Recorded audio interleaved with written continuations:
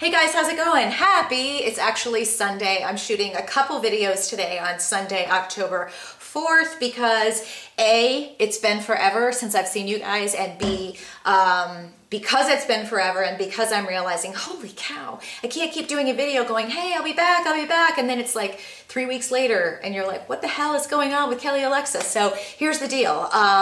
It's Sunday. I mentioned in my last video kind of an update of everything that's going on, and there's some significant and massive change, and I would almost say instead of change, you know, stuff that I'm it's more stuff that I'm adding. I've gotten back into blogging at kellyalexa.com. I stopped that for about a year and a half because I was so focused on the business, but ultimately what I realized is as I started to evaluate my life, and I always use this phrase lately, and it's the best thing for me, and I hope that it helps put things in context for you guys. I just feel like I'm flipping my life, I'm flipping my health, I'm flipping my fitness. And if you don't know what I mean by that, you know, I'm talking about those shows that I love to watch on HGTV or A&E about Flip This House, right? And I'm obsessed with those shows. But for me, I really feel like that's what I've done with my life. In particular, the past year, I've done that even more in virtually every area of my life. And that's what has been so extraordinarily successful for me, is it's creating amazing results and happiness and a feeling of just excitement and equanimity on the other hand. You know, excitement is full of energy, right? Equanimity is more contentment and peace. I feel so much less stress, so much less anxiety, so much more excitement, so much more happiness in, you know, every area. In my work life with Fitfluential, being able to be more focused, more productive, less overwhelmed. In my fitness life, I'm going to go into that specifically in this video, kind of updating you on my bioidentical hormonal treatment, very specifically. Improvements in my finances, improvements in my social life, improvements in my body, in my workouts, in everything. So I feel as though, I said a second ago, all the changes I've been making, a lot of changes, but it's also additions. I've been making new habits, additions of things that I'm incorporating in my life, new practices. And when new things come into your life, when you allow new things to happen, you almost automatically push away the bad things, the things you don't want anymore. By the way, this is that Love Reebok, or I Love Fitness shirt. I can't show you the whole thing, but everybody always asks about my tops in my videos. So this is an old one from Reebok. I don't believe they sell it anymore. But if you go to Reebok.com, hashtag client of Fitfluential, you will see a lot of their outstanding loving their tops lately. So let me get right to the point. My videos in the future, I've mentioned this before, will be on, and forgive me because I got a little bit off track in my intro here, but my videos will be on just a topic. So today I wanted to update you guys on where I'm at about 4.5 months in, maybe 5, to my bioidentical hormonal replacement treatment. And I have to tell you, overwhelmingly, number one, I think I've had no less than 50, and I'd have to count, it's probably closer to 75 to 100 women write me, expressing extreme frustration. And these are women that are in their 20s, 30s, 40s, 50s, 60s, all ages, dealing with all kinds of hormonal imbalance. So number one, it makes me feel like I'm so glad that I've shared with you what I'm going through so it can help you guys. I'm so glad that so many of you have either found a really outstanding specialist, or a lot of you are going to see, in fact, my friend Debbie is flying out to see Dr. Riska in Arizona next week. So I'm really, really happy, you guys, because here's my synopsis, here's my summary. I wish I would have done this 4 years ago. I wish I would have trusted my gut earlier when I knew.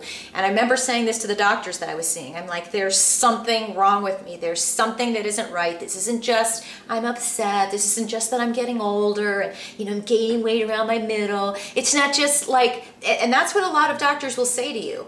It's not. As women, particularly, we have to trust our intuition and our gut. And I'm telling you, ladies, if you have that feeling, and so many of you that have written to me, you'll always start by writing, well, I'm not quite sure if I have something wrong. And then you'll share this litany of side effects. And I read them and I'm like, oh my gosh, this is what, for some reason, women tend to feel like we're supposed to write it off. Like it's no big deal. It's cramps, it's that time of the month, it's that you're getting older, it's something, and we always minimize it and we ignore it. And I gotta tell you, don't ignore it. It's not normal to have headaches all the time. It's not normal to have rapid weight gain when you're working out and eating healthy. It's not normal to not be able to sleep. It's not normal to have hot flashes and have your hands and feet cold all the time. It's not normal to have your skin extremely dry and your hair falling out. All of those things are signs of varying degrees of hormonal imbalance. Now, I'm not a doctor,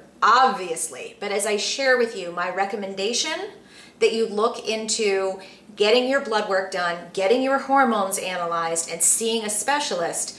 I'm not telling you what to do. What I'm telling you is this absolutely changed my life, and I would absolutely recommend it to every single woman that I know, that you get your blood work done, that you see on paper what's going on behind the scenes, because until you do that, you have no idea, you're just guessing. And I was just guessing. I read every book there was on the planet on adrenal fatigue, hypothyroid,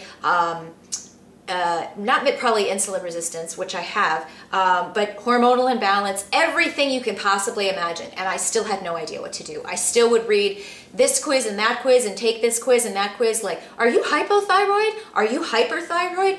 And everyone said yes. So there were ones that told me I had a hyperthyroid situation and hypothyroid. There were things that told me I had adrenal fatigue and cortisol. This thing would tell me to take vitamin D. This thing would tell me to get less stress. This thing would tell me this. You know what happened? I just got more confused, more stressed, more tired, and more frustrated reading all those books. You know what happened when I got my blood work done? I finally had hope. I finally knew that I was going to be, I probably didn't know it at that point.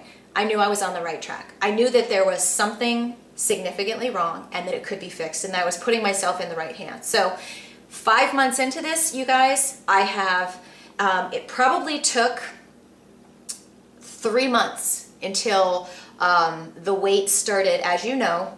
I was losing weight and leaning out, being on all of these, I hesitate to use the word meds, but let's just use them, all of these, the medications or the treatments or whatever. Again, I don't know the best way to say that. It was about 3 months in before I really started to see that the area in my core where I had gotten really thick, and that's the common thing that most women will say. They'll say, I feel thick in my stomach. I feel thick in my core. And that's where you start to, you feel like a roll of paper towels, like you're just getting thicker. Like that's the best way to describe it. I was losing weight other areas. My legs were leaning out, the fat under my arms and the bra, you know, over the bra fat in the bottom and the top, that started to lean out. It really wasn't until about month 3, and that was frustrating.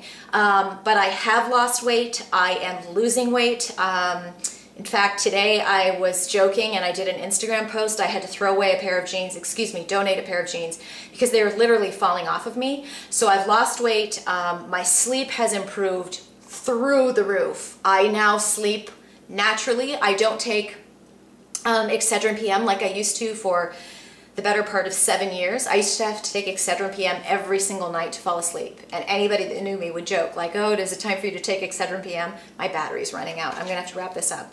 My sleep has dramatically improved. My skin has improved. Still dealing with hypothyroid situation. That takes a lot longer to cure. As I do more research on this. Insulin resistance is getting better, it's improving. I'm losing weight and now really starting to see changes in my body, in muscle gains, in fat loss. The sleep, like I said, amazing. Level of anxiety, tremendously lower. Just overall feeling of energy, having to get less sleep and having more energy during the day. Overall, it is worth every single penny. I wouldn't think of stopping. I also wouldn't think of stopping any of the lifestyle changes that I've made. This has been something that has taught me so much, changed me so much, transformed me so much. I'm 46 years old and I'm more looking forward to the next chapters of my life than I can say I was at age 30. And that's the God's honest truth. So any of you that are thinking that you have issues, you've got to get your blood work done. Feel free to email me, kelly@kellyalexa.com. I'm happy to point you in the right direction. Again, I'm not a doctor, but I can link you with some, can certainly link you with mine. I don't make any money from that. Please listen to me and trust your gut. If you know there's something wrong with you, get it taken care of. It will change your whole life.